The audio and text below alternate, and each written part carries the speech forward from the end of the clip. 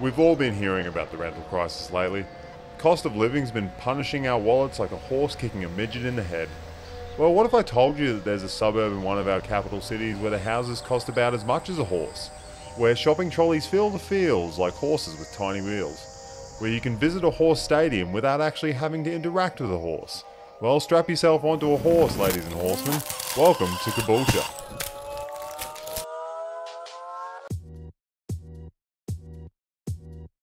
Caboolture has plonked itself about an hour north of Brisbane on the banks of the Caboolture River, which also doubles as the local landfill. Despite how appealing the name sounds, it's become an unfortunate, disfigured child of failed social projects and methamphetamine addiction. For a very long time, the suburb was little more than a rural area known for farms and cows and probably horses, I guess. But once the World Expo 88 hit Brisbane and turned it from a beguiled industrial wasteland into Australia's least interesting capital city, Caboolture became the new home for the down and outs and drug addicts who were summarily evicted from the inner city suburbs to make way for international bureaucrats and shit murals.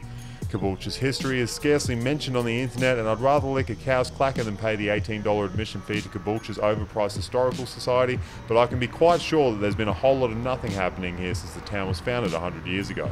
Today the suburb's home to what must be one of the country's largest social housing projects, a place where everything is fine and there's absolutely nothing to worry about ever. At least, that's what the sign on the way into Caboolture would have you think. According to whatever this is, lifestyle really counts up here, which is definitely true if your lifestyle revolves around smoking meth and beating up old ladies at the train station. Upon stepping hoof in Caboolture for the first time, your ears will be assaulted by the sirens of the local taxi service, which ferries people to and fro between the suburb's hospital and the street corner they overdosed on. The hospital is known throughout southeast Queensland as being a bastion of public service, going so far as to provide local residents with dead babies and free medical waste, an invaluable service in a place such as this where syringes are in suspiciously short supply. In fact, there are a lot of things that are in short supply in Caboolture, such as unvandalised bus stops, good urban planning and any discernible form of culture. There'll be none of your fancy French food here, mate. Whole cuisine in the area consists of macas, kinky fat chicks and about 500,000 kebab shops. While this might serve to make Caboolture seem even more unappealing to most people, it does provide local entrepreneurs a foolproof way to create a successful business. And for those of you looking to start your next venture but who don't want the headache of a food outlet, you can try your sticky hand at motorised scooters. There's a huge cohort of residents requiring these electric horses on wheels, and the ever-increasing demand for shitty fast food brings with it an ever-increasing population of fat lards who can't be bothered walking anymore. This does, however, create problems for places like this shopping centre, which sees so little foot traffic these days that it appears the owners have simply given up on cleaning it. Spiders are now the centre's most common tenants, with the shopping centre embracing the appearance of a haunted house. The uneasy feeling felt inside this lamentable location isn't just confined to the inner walls, however. Just down the road is a surprisingly small local graveyard. I imagine its small hoofprint is probably due to the fact that people here smoke so much meth they just wither into dust, but it's still a sorry affair filled with the bodies of residents past who were unlucky enough to have never checked out of Caboolture before the cold grip of death enveloped them. It's also got CCTV cameras, because why wouldn't you have CCTV cameras in a graveyard? Crime is so bad in this town that even the local ants have resorted to grave robbing. Here's a Top Gear top tip for all you car fans out there. Don't leave your car unattended in Caboolture. That is, unless you hate your car and you want to have it stolen so you can claim insurance on it and buy a horse. For the stats nerds, 91.46% of suburbs in Australia have less property crime than Caboolture. There are 124.42 crimes per 1,000 people here, and if you're a resident, you've got a 1 in 103 chance of becoming a victim of violent crime at any time. And it's on the rise as well. There was a 19% increase in crime between 2021 and 2022. I'm not making these stats up, there's a link in the description if you want to have a look at them yourself. I know this all sounds horrifying, but it's not all bad news here. Just south of Caboolture's CBD is this park, which is slightly underwhelming but still more enjoyable than the rest of the town. Activities here include running away from geese, not fishing, listening to the soft sound of the 6-lane arterial road that runs directly through the middle of the park, and doing whatever the hell it is that these people are doing. There's also Dusty the dog, who despite not being a horse is probably the only good thing about this place. He's just chilling out, wearing an Akubra and a guitar on his back. I mean, there's not much else to say about it really. He's definitely the best sculptor in the country, but given that he's pretty much the only interesting thing in Caboolture, he's about as out of place here as a transgender man is at a dick measuring competition.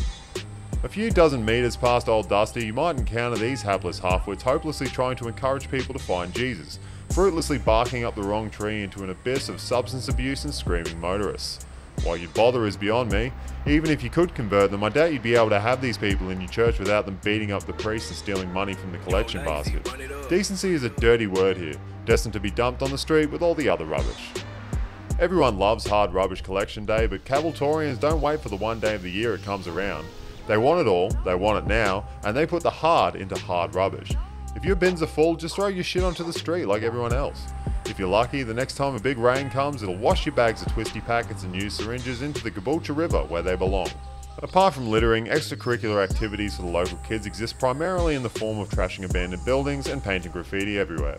If you've ever been to Brisbane, you'll be well aware that the council is hell-bent on removing graffiti, but this isn't Brisbane, this is Caboolture, and the council doesn't seem to give two squirts about serial scribblers. It's almost as if after trying to get a handle on the crime here, they've just given up and gone, fuck it, have fun festering in your own filth.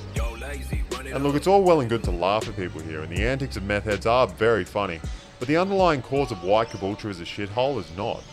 I get the shits when people say that you can't make fun of a town just because of its problems, because I believe that by saying Caboolture isn't as bad as people make it out to be, minimises the issues that the town has. It's pretending that there's no problem when there very openly, very clearly is. You don't have to seek out the bad parts of the suburb because they're all bad parts.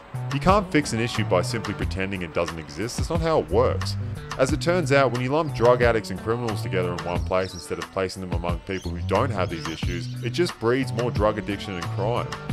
Caboolture is just another sorry story in the big book of Australia's failed social experiments. A stark reminder of exactly what happens when you shove the poorest of the poor together and force them to fend for themselves.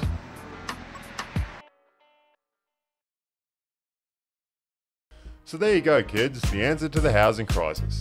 If you want to live somewhere that's slightly better than a cardboard box under an overpass, look no further than Caboolture, the culture capital of northern Brisbane.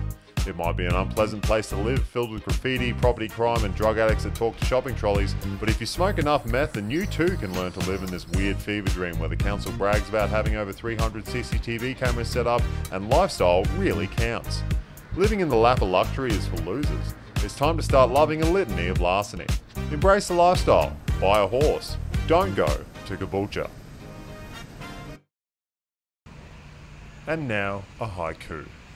Caboolture, my love, oh sweet and noble, tried and true. Give us your lighter, cunt.